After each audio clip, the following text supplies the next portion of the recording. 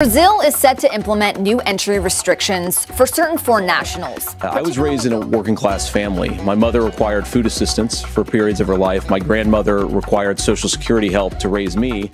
In the coming weeks, we will present our plan to rebuild a stronger, more resilient Canada.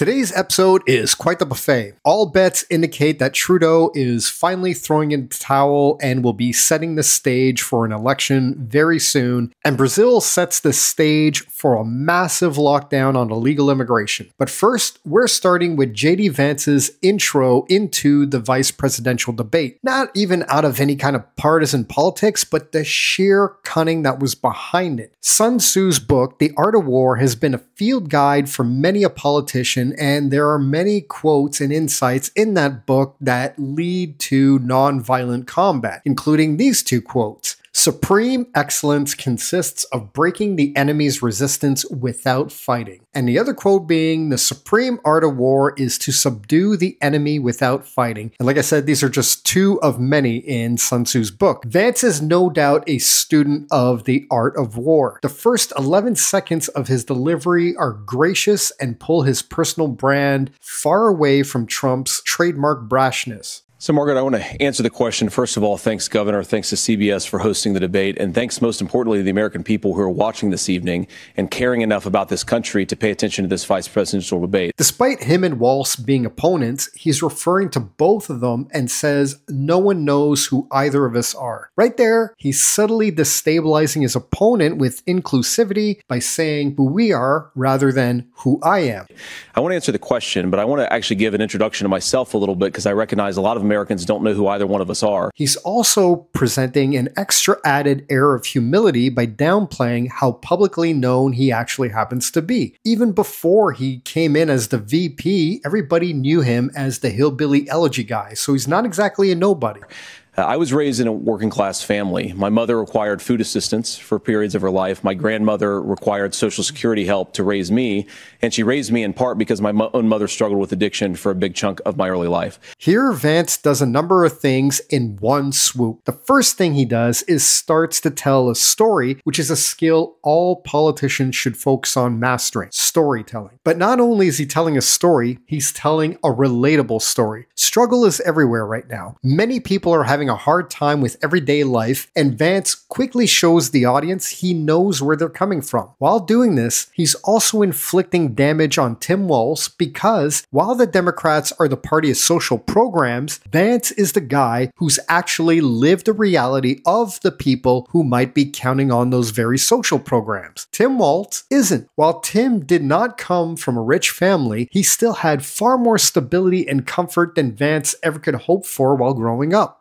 I went to college on the GI Bill after I enlisted in the Marine Corps and served in Iraq. And so I stand here asking to be your vice president with extraordinary gratitude for this country, for the American dream that made it possible for me to live my dreams. Once again, Vance does the exact same thing here. He mentions his service in the military, which automatically endears him to other vets. Not only that, but he openly states that the military life was his key out of poverty, which it has also been for millions of other Americans. Once again, relatability. And finally, this is a very classy way to attack Tim Walz's stolen valor without any direct mention of it. And most importantly, I know that a lot of you are worried about the chaos in the world and the feeling that the American dream is unattainable.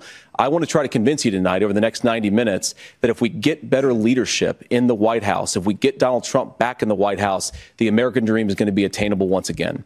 And that's what I love most about this. After all that, Vance wraps up his opening message in a nice, shiny bow of hope and promise, while Tim Walz is left wondering how he could possibly follow up on something like that. And the answer, Tim, is nothing. Since we're on the topic of putting out strong messages, let's look at the message Brazil is putting out to the global community. The South American country will be buckling down hard on illegal immigration with a special focus on flights arriving from India. The problem Brazil has found is that too many migrants looking to enter the US and Canada illegally are using Brazil as their vehicle to do so. As a result, Brazil's Ministry of Justice has recently introduced new rules for foreign nationals entering Brazilian Brazilian territory without a visa. The new rules state that immigrants who arrive in Brazil without an entry visa and with the intention of continuing their journey to another country must continue to their final destination or return to their country of origin immediately. Brazil's investigations have found that travelers were instructed to, while still in their own home countries, buy tickets for flights to other South American destinations with a connection or stopover in Brazil. Instead of applying for an entry visa in advance, these travelers would request asylum upon arrival in Brazil, giving up on continuing their journey. Many even got rid of their original boarding passes. Brazil's federal police also added that asylum requests jumped from a mere 69 in 2013 to 4,239 in 2023. Hopefully, this is a policy Pierre Poilievre takes into strong consideration once he takes power. And now that we're talking about Canadian politics, let's talk about the one politician who has the power to affect the greatest amount of change right now.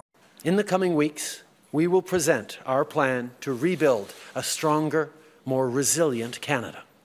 This will be our roadmap out of the pandemic towards a society that is fairer and more welcoming, towards communities that are better prepared for future crises, and towards a country where everyone is safer and healthier.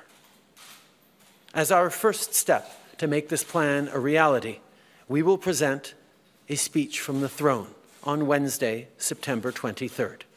This is the same week that the House of Commons was already scheduled to return. The throne speech will give us the opportunity to lay out in detail our approach going forward. It will also allow Parliament to hold a confidence vote on this new plan. Today, I have asked the Governor-General to prorogue Parliament, which must happen before any government can present a throne speech. That would be Justin Trudeau, who pundits have been saying might just bring down his own government by proroguing Parliament. The Globe and Mail has reported that the Liberals do not appear too keen about adopting the Bloc Québécois' proposed motion on pensions. To call this a sticking point would be a monumental understatement. With the latest development, as well as continuing drop in the polls, Trudeau knows he's in the hardest place he could possibly be in right now. The going belief is that he'll prorogue government and use the suspension to dissolve government, and, here's the big kicker, he might try to give up his position in the hopes of installing a successor in time for the coming election. Personally, I believe Trudeau is selfish enough to pull this move, but at the same time, it's not like he has many other options at his disposal. Either way, Trudeau's career in politics is living on borrowed time, and he's all out of lenders. Thank you very much for watching, and if you haven't done so already, please consider subscribing.